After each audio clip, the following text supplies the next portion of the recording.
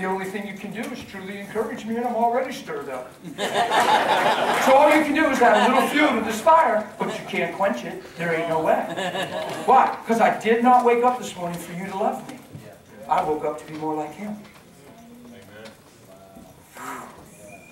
Wonder if you get renewed in the spirit of your mind. Wonder if you aren't conformed to the world, but transformed because you're thinking different.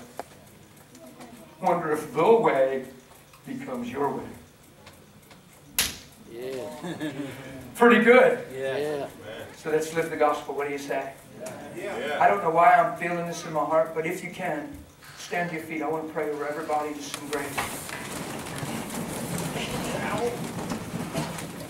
Same grace coming over you guys. Yeah. Do you know what it means to lift your hands to the Lord? It's just a sign of yielding. You don't have to. But if you understand what it means and want to, not controlling you, but if you want to, if you're uncomfortable, don't do it. But just stand before the Lord and open your heart and be a yes to what you're hearing. I want to pray something. I don't know why. I just think we're honoring Him. I don't even know that there's a masculine way to stand and pray like this. I just felt it in my heart. I asked you to stand. Here we are. But I'm feeling to ask you and invite you that if you know what it means to lift your hands, it's just a sign of yielding. It could actually be an expression of your yes. You say, God, you know what? I'm listening to this man, but I'm hearing what you're saying to my heart.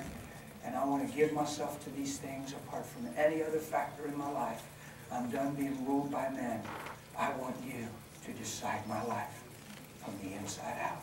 So if you can, and if you want to, lift your hands. You don't have to. I'm going to pray a prayer right now that I just feel like is vital. Father, I just thank you for grace in this room. We just say yes to you. Whether our hands are raised or not, I believe there is a big corporate yes in this room. And I just thank you for the message, the word of truth that sets men free. And I just pray for that freedom to so grip our hearts tonight. Lord, I pray that you mark us with these convictions. I'm asking you, Lord God, that as we're standing with our eyes toward you and our hands raised up and our hearts before you, that you would mark us with these convictions. That it would be very difficult to walk out of here and find ourselves thinking the same things, the old way, the other stuff. Lord God, I'm asking you to mark us tonight with a conviction that begins to change our lives through and through. We're asking for your grace in our life that we could walk out these truths, that our lives could become this way, this expression, and this free. And Lord God, we just release everyone right now. And the best we understand in this room, we say no one owes us a thing. And we owe no man anything but to love. So keep teaching us love. Mark us with it. And give us understanding. And we thank you for it in Jesus' holy, precious name. Amen. Amen. Amen. Just stay standing for a second. I want to pray something. Father, I thank you for the restoration of marriages through and through. I pray, Lord God, that people tonight, whether their spouse is here or not, would be a vessel and an instrument in the restoration. I pray that you form Christ in us in such a way that you cease animosity in the homes.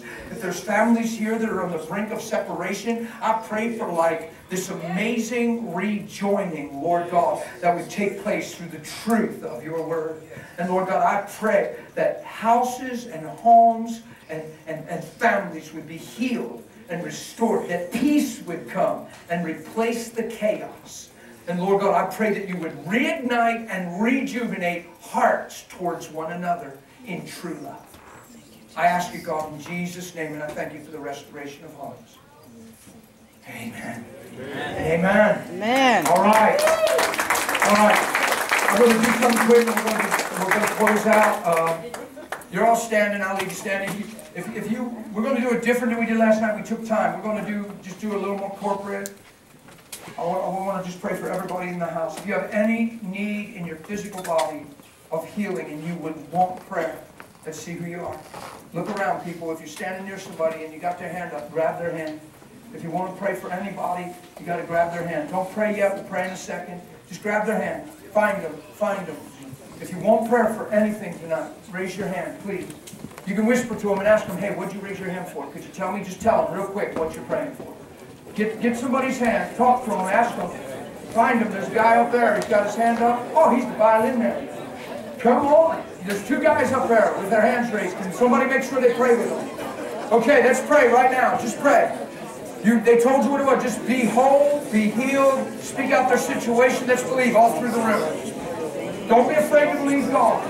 Father, we thank you for healing and restoration tonight. We thank you for complete wholeness. We thank you for bodies healed. Lord, thank you for complete change. Lord God, we just thank you right now. Yep. Be healed in Jesus' name. So go ahead and just receive God's love if we're praying for you. If we're praying for you, just believe He loves you. And thank Him for His love.